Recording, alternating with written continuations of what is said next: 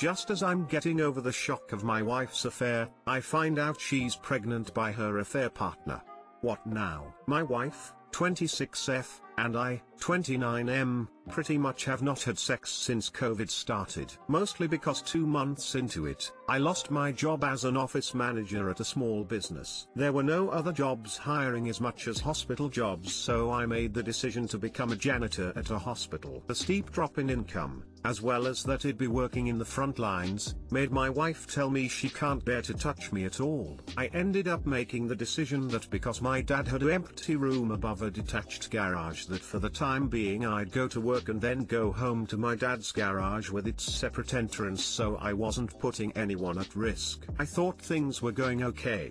My wife and I had a 3-year-old daughter together and I'd FaceTime her whenever I could. But my wife started getting distant and asking if I could pick up another job because our finances were still so tight. She was disappointed when I said I didn't think I could find any, and the people at the hospital were telling us that overworking ourselves would really doom us if the virus happened to be incubating inside of us. I would call my wife and she started just not answering my calls until later. I was the most alone I'd ever been, but I thought that at least my wife seemed to be okay since she was posting about having Zoom wine and cheese night or virtual board game night with her friends pretty much every night on her story. Slowly though, my FaceTime calls would be reduced to a few quick words with my wife before she put the phone on my daughter. I came home around fall of 2020. However, my wife said she'd rather I sleep in the guest bedroom and keep most of my activities restricted to that area. So basically from that point all the way to March, I would spend most of my time at home in my separate room and only my daughter would sometimes come in. I started suspecting something suspicious when my wife would just leave the house for long periods of time. Also, I saw discarded price tags of expensive clothes and other stuff that I knew we wouldn't be affording on my salary. She leaves her iPad open one day and I see a trail of money transfers via Zelle from the same person. She finally admits to the affair but phrases it as she was in total survival mode and sarcastically said that I had hopped off into the sunset like you were going off to war and I was supposed to wait at the windowsill for you. After our blowout argument, I go to my dad's house to blow off steam. When I get back home, my daughter was up already but my wife was sleeping. She was clearly upset and could sense we were fighting. We went to counseling and my wife told me some legitimate issues she was having, namely the panic attacks at the thought of getting coronavirus and being a single mom to our daughter. 2 weeks go by since our last session and my wife starts feeling sick. During therapy we had promised each other an open phone policy if either of us felt uncomfortable, because she also said that she cheated because she was thinking I could have easily also had an affair. I felt she was being sneaky again, so I asked if I could see her phone. She then said that she needed to talk to me. She broke the news that she took 2 pregnancy tests and went to the doctor when I was at work with the father, and the texts reflect that. It's a foregone conclusion that the baby isn't mine. I didn't want to come face to face with the other man, but my wife said that he wants to be a part of his kid's life. My wife and I are both white and the other man is African American, and the other man says that he's the only one who can impart on the kid the other half of his or her identity. After I told my family, they all said that eventually my daughter was going to ask questions and there was no way to brush this one under the rug. They are blowing up about the fact that I was going to have a physical representation of my wife's infidelity around me and begged me to leave her. But my wife had said previously that if I tried to leave her I would just end up breaking my daughter's heart. And in the past few days I've been bombarded by assumptions that I will be racist towards the child, especially from the birth father. This has not done anything to my view that every person is equal, and it burns me that people think just because this awful thing of infidelity I experienced involved a black man and will soon involve a biracial baby that I'm racist. I will never be anything but affectionate to the kid. I will honor the child as my daughter's sibling. But I don't think I can stand my wife anymore. I don't think I can stand being around her because every moment it's always anger and stress for me. Like how this baby baby she wants to have is coming, but I don't see how I could be in the delivery room when the father wants to be there. I don't know what to tell my daughter, who knows that I'm very upset right now. I can barely afford to make rent for our family, yet she was out spending some other guy's money on her own comfort items. Do I stay and allow the father start paying for expenses related to the baby? Do I have to let him visit the house now or talk to him? I don't think I can do either. My wife said that the affair ended, but now their relationship will never end. But my daughter is very astute and will be seeing how I handle this. And part of me still remembers the things that made me fall in love with my wife. But I hate to say that I would have forgiven her if she wasn't pregnant. I'm sorry, I don't hate the kid or anything, but this just made everything so much more complicated. I am at a loss of how I would leave.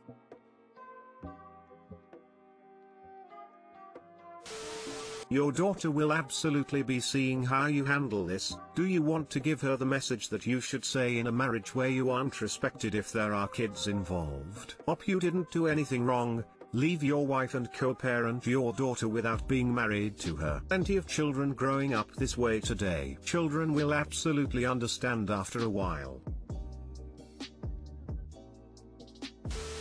First off, I want to say that I'm really sorry this happened to you. Nobody should have to experience the pain of hearing the news that the woman they fell in love with is pregnant by another guy. Truly gut-wrenching. In reference to your windowsill comment above, my thought is your wife had two options: absolutely wait at the windowsill for you or go get a job herself to help. Cheating is not a legitimate excuse in your situation. You were working during a pandemic, putting your life on the line to keep the lights on. You sacrificed for the family and she took it as an opportunity to go play. The fact that she used your kid as an excuse not to leave is absurd, and it really speaks to the quality of person she really is, as if the other stuff hadn't. You're not going to like what I'm going to say, but you probably need to leave your wife. You should absolutely file for primary custody of your daughter, as well as it seems like her character has come into question. Sure, your daughter will struggle with this. I did when my parents divorced. But kids heal and they grow to understand the situations. You need to get yourself into a healthy situation. Give yourself a chance to be happy. This will work out for the best for your relationship with your daughter at the end of the day. Meanwhile, sit back and watch your wife's life implode as the guy she hooked up with jumps ship to chase the next lady he can find.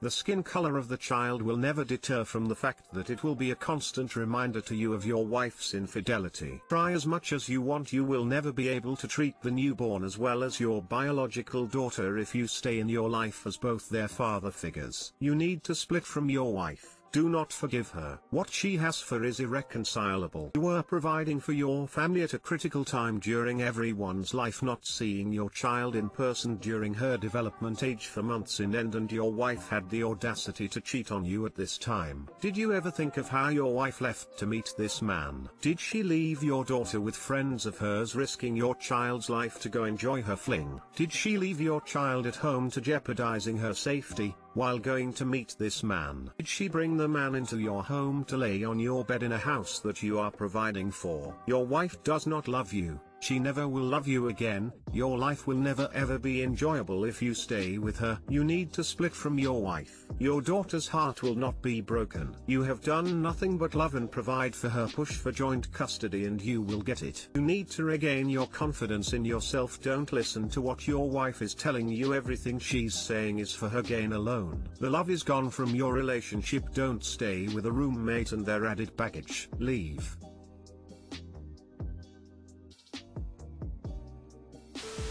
Hopped off into the sunset like you were going off to war and I was supposed to wait at the windowsill for you. It sounds like you didn't do that, since you called and FaceTimed often. And even if you hadn't, being apart for a few months isn't an excuse to cheat. She was feeling like she was in survival mode. She should have communicated her feelings rather than cheat. That if I tried to leave her I would just end up breaking my daughter's heart. This part is ridiculous to me. She made the decision to cheat and jeopardize your relationship, not you. Whatever happens because she cheated is because she cheated, not because you're reacting in an understandable way. His wife will be breaking their daughter's heart by using her as a pawn, rather than respecting her as a person. It can be tough for a few months or it can be tough for the rest of your life. walk away, joint custody. You got played, it happens, rip off the band-aid. Get divorced before she gives birth. At the best least he wants to not be put on that birth certificate automatically, because it's one less hurdle to jump when trying to get out of presumed paternity. Unfortunately he'll still be the presumed father, but like I said, one less hurdle. Also, paternity test. It's unlikely she only started cheating during a pandemic, when it's harder to find affair partners. Heard from my estranged sister after a long time. I did not have a happy childhood. My mom was obsessed with the performing arts. She was a failed actress. I was overweight, not overly attractive and not talented in that way. I was bookish and shy. My mother always let me know what a disappointment I was to her. My little sister on the other hand was naturally talented and very but today I fucked up. She had everything I didn't. She was my mother's golden child. Mom showered her with praise and attention and mostly ignored or belittled me. I grew up hating my mother and resenting my sister. I was jealous of her looks, jealous of her talent, and jealous of the love our mother showered on her. My sister wasn't really mean to me, but I wasn't particularly warm to her. As soon as I turned 18 I left for college and never looked back. I lost touch with them both. Over the years my sister has gone on to great success in the entertainment industry. I watched her career flourish from afar, but we never kept in touch. I went to college, got a degree, built a career and a family, and mostly put my sister and my mother behind me. During the pandemic my sister reached out to me on social media. She wanted to get back in touch with me, regretted that we hadn't kept in touch, apologized for being so busy, as if it was her fault alone. I decided to try and put my bitterness aside and talk to her. We caught up. One day talking to her I mentioned how I felt that she had gotten the best of mom and she laughed. She said I was lucky. Mom had always been very demanding of her, always pushed her, critical, overbearing. She told me she never had a spare second to herself. She was always being dragged to beauty pageants, auditions, acting lessons, singing lessons, dancing lessons, modeling lessons. A typical stage mom. I never saw the worst of it. Once I had left, mom was terrible to her. Mom would berate her for even small mistakes. She had crazy high expectations of her and was putting immense pressure on a teenage girl, and without me to vent her anger on, she vented it on my sister, putting her under even more pressure. My sister told me how sad and lonely she was through her teenage years and how she had wanted to be closer to me. I was flawed. I had spent so much time resenting the love I thought mom showed her. I never realized how toxic that love really was. I never realized how terribly mom had treated her too. I saw my sister's success later in life and never thought of her as another victim of my mother's. I don't know what to say to her now. I don't know how to explain to her why I never kept in touch or how much bitterness and resentment I had for her. I was so busy being jealous of her I never saw how she was a little girl being bullied by our mother as well. I'm ashamed of myself.